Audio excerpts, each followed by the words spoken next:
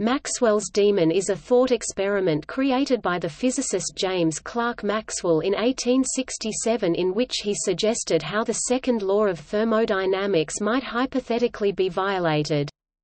In the thought experiment, a demon controls a small door between two chambers of gas. As individual gas molecules approach the door, the demon quickly opens and shuts the door so that only fast molecules are passed into one of the chambers, while only slow molecules are passed into the other. Because faster molecules are hotter, the demon's behavior causes one chamber to warm up and the other to cool down, thereby decreasing entropy and violating the second law of thermodynamics.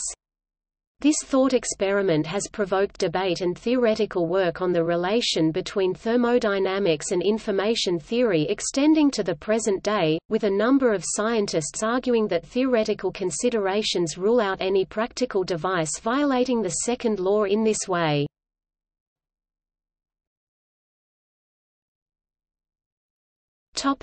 Origin and history of the idea. The thought experiment first appeared in a letter Maxwell wrote to Peter Guthrie Tait on the 11th of December 1867. It appeared again in a letter to John William Strutt in 1871, before it was presented to the public in Maxwell's 1872 book on thermodynamics titled Theory of Heat. In his letters and books, Maxwell described the agent opening the door between the chambers as a finite being. William Thomson, Lord Kelvin, was the first to use the word demon for Maxwell's concept, in the journal Nature in 1874, and implied that he intended the mediating, rather than malevolent, connotation of the word.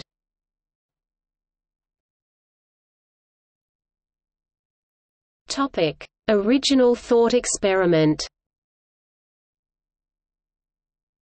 The second law of thermodynamics ensures through statistical probability that two bodies of different temperature, when brought into contact with each other and isolated from the rest of the universe, will evolve to a thermodynamic equilibrium in which both bodies have approximately the same temperature. The second law is also expressed as the assertion that in an isolated system, entropy never decreases. Maxwell conceived a thought experiment as a way of furthering the understanding of the second law. His description of the experiment is as follows: if we conceive of a being whose faculties are so sharpened that he can follow every molecule in its course, such a being, whose attributes are as essentially finite as our own, would be able to do what is impossible to us. For we have seen that molecules in a vessel full of air at uniform temperature are moving with velocities by no means uniform, though the mean velocity of any great number of them, arbitrarily selected, is almost exactly uniform. Now let us suppose that such a vessel is divided into two portions, A and B, by a division in which there is a small hole, and that a being, who can see the individual molecules, opens and closes this hole, so as to allow only the swifter molecules to pass from A to B, and only the slower molecules to pass from B to A. He will thus, without expenditure of work, raise the temperature of B and lower that of A, in contradiction to the second law of thermodynamics. In other words, Maxwell imagines one container divided into two parts, A and B. Both parts are filled with the same gas at equal temperatures and placed next to each other.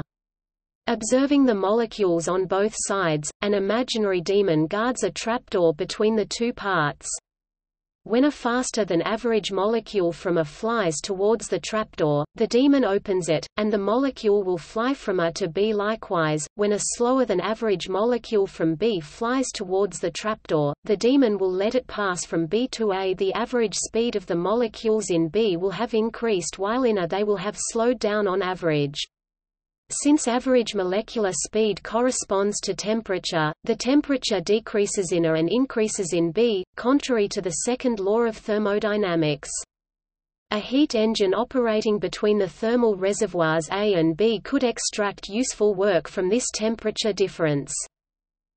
The demon must allow molecules to pass in both directions in order to produce only a temperature difference. One-way passage only of faster than average molecules from A to B will cause higher temperature and pressure to develop on the B side.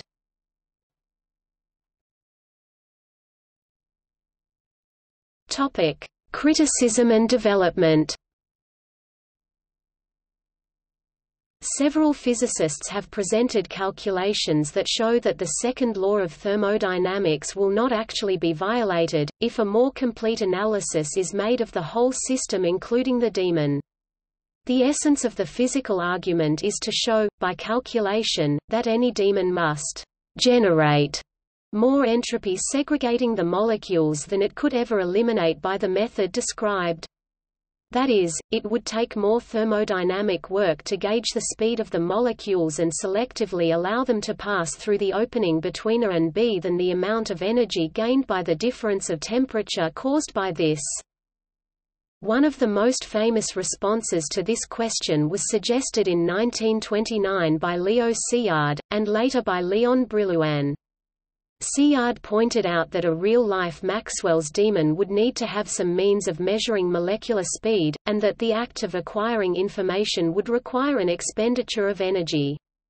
Since the daemon and the gas are interacting, we must consider the total entropy of the gas and the daemon combined.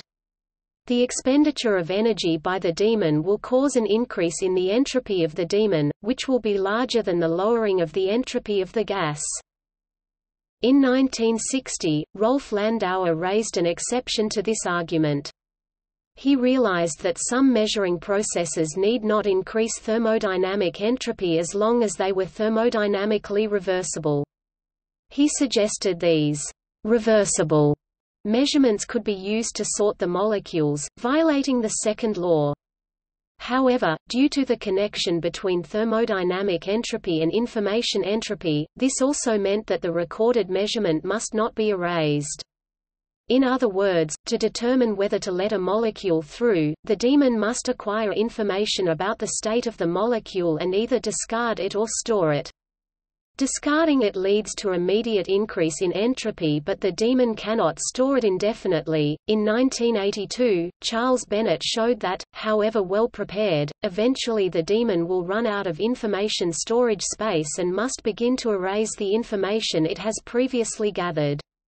Erasing information is a thermodynamically irreversible process that increases the entropy of a system. Although Bennett had reached the same conclusion as Szilard's 1929 paper, that a Maxwellian daemon could not violate the second law because entropy would be created, he had reached it for different reasons. Regarding Landauer's principle, the minimum energy dissipated by deleting information was experimentally measured by Eric Lutz et al. In 2012. Furthermore, Lutz et al. Confirmed that in order to approach the Landauer's limit, the system must asymptotically approach zero processing speed. John Earman and John D. Norton have argued that Szilard and Landauer's explanations of Maxwell's daemon begin by assuming that the second law of thermodynamics cannot be violated by the daemon, and derive further properties of the daemon from this assumption, including the necessity of consuming energy when erasing information, etc. It would therefore be circular to invoke these derived properties to defend the second law from the demonic argument. Bennett later acknowledged the validity of Earman and Norton's argument, while maintaining that Landauer's principle explains the mechanism by which real systems do not violate the second law of thermodynamics.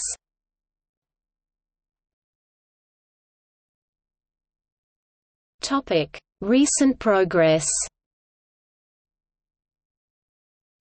Although the argument by Landauer and Bennett only answers the consistency between the second law of thermodynamics and the whole cyclic process of the entire system of a Szilard engine, a composite system of the engine and the daemon, a recent approach based on the non-equilibrium thermodynamics for small fluctuating systems has provided deeper insight on each information process with each subsystem.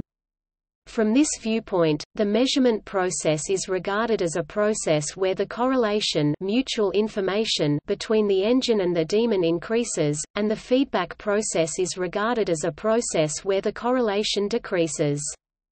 If the correlation changes, thermodynamic relations as the second law of thermodynamics and the fluctuation theorem for each subsystem should be modified, and for the case of external control a second law like inequality and a generalized fluctuation theorem with mutual information are satisfied. These relations suggest that we need extra thermodynamic cost to increase correlation measurement case, and in contrast we can apparently violate the second law up to the consumption of correlation feedback case. For more general information processes including biological information processing, both inequality and equality with mutual information hold.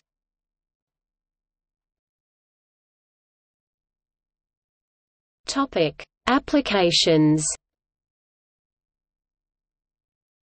Real-life versions of Maxwellian demons occur, but all such real demons or molecular demons have their entropy-lowering effects duly balanced by increase of entropy elsewhere.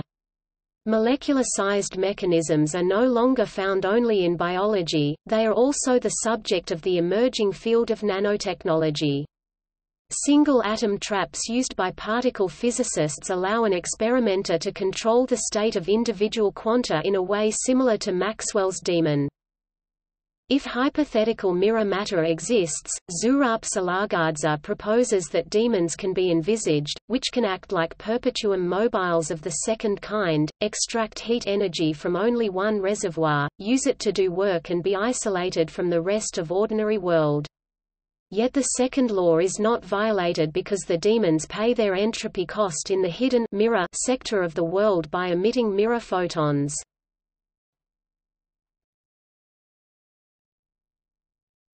Topic: Experimental work. In the February 2007 issue of Nature, David Lee, a professor at the University of Edinburgh, announced the creation of a nano device based on the Brownian ratchet popularized by Richard Feynman. Lee's device is able to drive a chemical system out of equilibrium, but it must be powered by an external source, light in this case, and therefore does not violate thermodynamics. Previously, researchers including Nobel Prize winner Fraser Stoddart created ring-shaped molecules called rotaxanes which could be placed on an axle connecting two sites. A and B particles from either site would bump into the ring and move it from end to end. If a large collection of these devices were placed in a system, half of the devices had the ring at site A and half at B. At any given moment in time, Lee made a minor change to the axle so that if a light is shone on the device, the center of the axle will thicken, restricting the motion of the ring. It only keeps the ring from moving, however, if it is at A over time, therefore, the rings will be bumped from B to A and get stuck there, creating an imbalance in the system. In his experiments, Lee was able to take a pot of billions of these devices from 50 to 50 equilibrium to a 70 to 30 imbalance within a few minutes. In 2009, Mark G. Raisin developed a laser atomic cooling technique which realizes the process Maxwell envisioned of sorting individual atoms in a gas into different containers based on their energy. The new concept is a one-way wall for atoms or molecules that allows them to move in one direction, but not go back. The operation of the one-way wall relies on an irreversible atomic and molecular process of absorption of a photon at a specific wavelength, followed by spontaneous emission to a different internal state. The irreversible process is coupled to a conservative force created by magnetic fields and/or light. Raisin and collaborators proposed using the one-way wall in order to reduce the entropy of an ensemble of atoms. In parallel, Gonzalo Muga and Andreas Rushhaupt independently developed a similar concept. Their atom diode was not proposed for cooling, but rather for regulating the flow of atoms.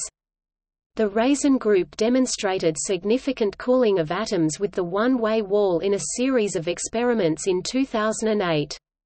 Subsequently, the operation of a one-way wall for atoms was demonstrated by Daniel Steck and collaborators later in 2008. Their experiment was based on the 2005 scheme for the one-way wall, and was not used for cooling. The cooling method realized by the Raisin group was called single photon cooling, because only one photon on average is required in order to bring an atom to near rest. This is in contrast to other laser cooling techniques which use the momentum of the photon and require a two-level cycling transition. In 2006, Raisin, Muger, and Rushhaupt showed in a theoretical paper that as each atom crosses the one-way wall, it scatters one photon, and information is provided about the turning point and hence the energy of that particle. The entropy increase of the radiation field scattered from a directional laser into a random direction is exactly balanced by the entropy reduction of the atoms as they are trapped by the one-way wall. This technique is widely described as a Maxwell's demon, because it realizes Maxwell's process of creating a temperature difference by sorting high and low energy atoms into different containers. However, scientists have pointed out that it is not a true Maxwell's demon in the sense that it does not violate the second law of thermodynamics, it does not result in a net decrease in entropy and cannot be used to produce useful energy. This is because the process requires more energy from the laser beams than could be produced by the temperature difference generated. The atoms absorb low-entropy photons from the laser beam and emit them in a random direction, thus increasing the entropy of the environment. In 2014, Piccola et al. Demonstrated an experimental realization of a Ciard engine. Only a year later and based on an earlier theoretical proposal, the same group presented the first experimental realization of an autonomous Maxwell's demon, which extracts microscopic information from a system and reduces its entropy by applying feedback. The demon is based on two capacitively coupled single-electron devices, both integrated on the same electronic circuit.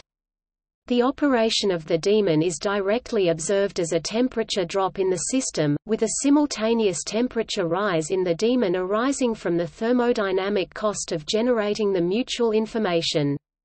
In 2016, Piccola et al. Demonstrated a proof of principle of an autonomous demon in coupled single-electron circuits, showing a way how to cool critical elements in a circuit with information as a fuel. Piccola et al. Have also proposed that a simple qubit circuit, e.g., made of a superconducting circuit, could provide a basis to study a quantum Cilard's engine.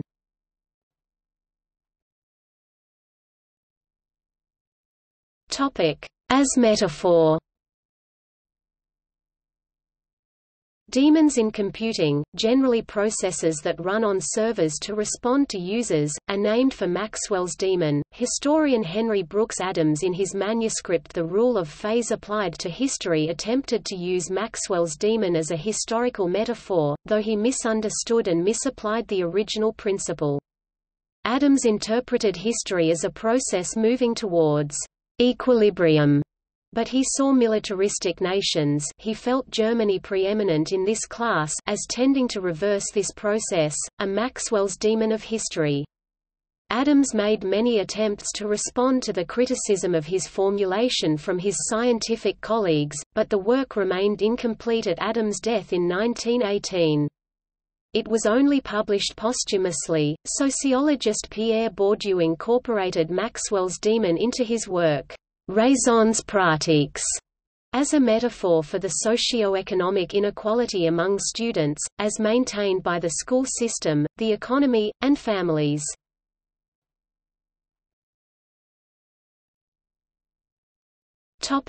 In fiction.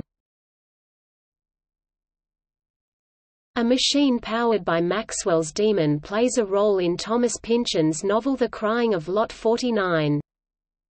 The demon is mentioned several times in the Cyberiad, a series of short stories by the noted science fiction writer Stanislaw Lem. In the book the demon appears both in its original form and in a modified form where it uses its knowledge of all particles in the box in order to surmise general but unfocused and random facts about the rest of the universe. The demon is implied in Larry Niven's short story, Unfinished Story Near 2. Within the context of a world of magic, depending on local concentrations of mana, a pre-requirement for magic such that magic is no longer possible after mana has been locally depleted.